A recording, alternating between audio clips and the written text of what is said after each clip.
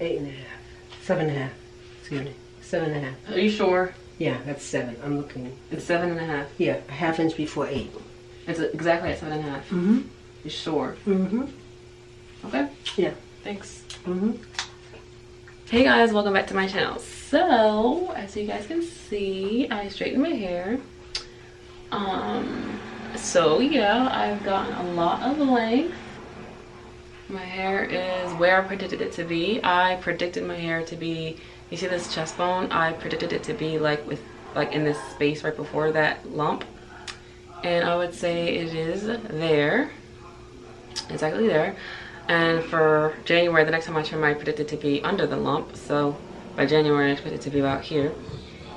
But yeah, so I am getting a lot of growth. As you guys just saw, my mom measured my hair and she measured it to be 7.5 inches. So she took about a dusting off. I probably still have the hairs on my back. You probably can't even see them because they're so like little. Like she only dusts my ends or whatever because they don't ever really need a whole lot, because I started off with a base cut about 15 months ago.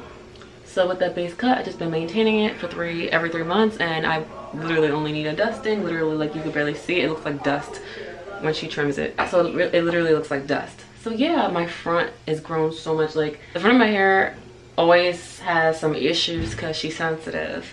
Because whenever my front is a looser texture, so she's more prone to heat damage and just damage in general.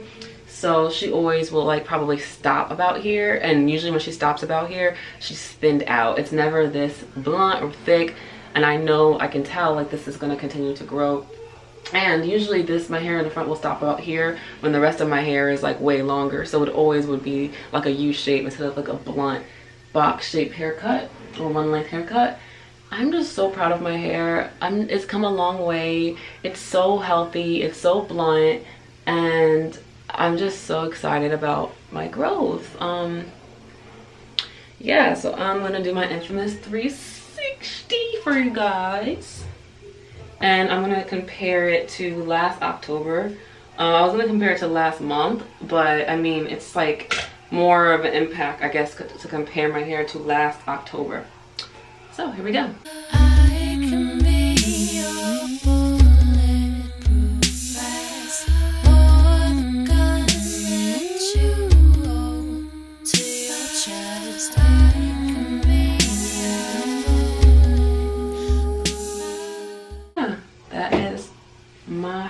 So just to show you what it looks like with the front to the front and how much it's grown. So yeah, I'll do another 360 with it like that, I guess, just to show you a different look perspective. Because now my hair in the front is like literally like longer, like long enough to go behind my shoulders. So yeah, girl, it's officially a lob. It's no longer a bob, it's a lob. So yeah, I'm so excited. So yeah, my hair goals are the same. 20 inches blunt. Again, 20 inches on me is about here-ish. It's just like a blunt, all the way even haircut. So expect this to come to about here. Or that's like my goal. And I should get there. I should get there in the next 2 to 3 years, I would say. I had a 5-year plan last year, and it turns out I'm going to get to my plan a lot sooner because my hair's been just maintaining length like crazy. I thought I was going to get to my 20-inch goal by 2023. Turns out I'm going to get there in 2022, so a whole year earlier. So that's really nice. I'm so excited because I've been predicted to take off about a ½ inch a month, and I've only needed to dust it. So if I could just maintain my health and my thickness, it'll be all good, and I might be able to get there even sooner. So yeah, this is how it's looking. I'm really excited about my growth. I'm starting to get my Pierre hair look back, because I've always had hair to like about maybe like below my bra strap, a little bit below my bra strap. Never this healthy, never this thick. So I'm excited to see what my hair will look like that length, this thick. Of course, I'm looking forward to getting to goals I've never reached before, like waist length, pant length. I call it pant length, and when I say pant length, I literally mean like my hair touches my pants. Like this is about 18 inches. My waist is here, so that's 16, 18, and then 20 inches is like hip length. Comes to my hips. So yeah, the longest my hair has ever been is probably like here, about right under my bra strap. I used to be able to grow my hair out this long, but it was never this healthy. It was always like, I mean, it was decently healthy, but it was never blonde. It was never thick. It was always like start to thin out.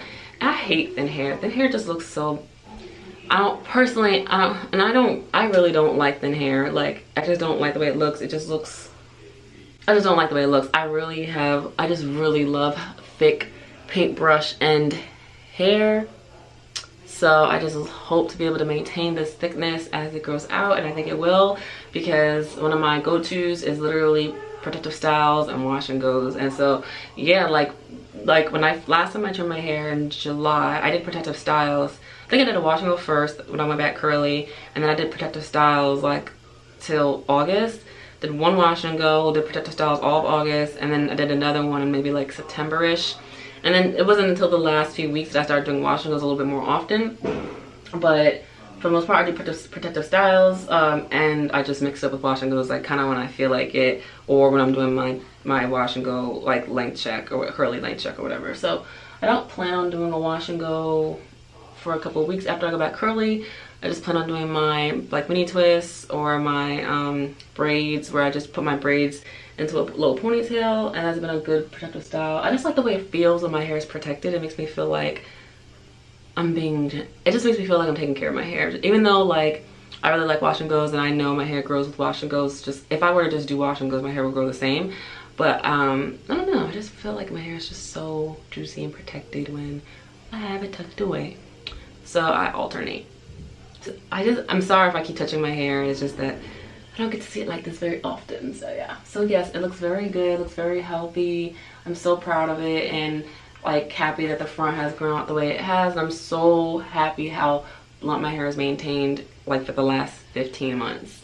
I really didn't think that my cut would stay the same. I thought my hair was gonna like grow, because the hair naturally goes uneven anyways. I just thought my hair was gonna eventually just kind of like start to do its own thing, shape itself out, do its own thing, and it's not doing that. Like, it's staying with shape, it's growing evenly, and I mean obviously it's not perfect. That's why when I get my trim, my mom just evens it up, but it is perfect enough. Okay, the next time I trim will be in January, probably the first week of January.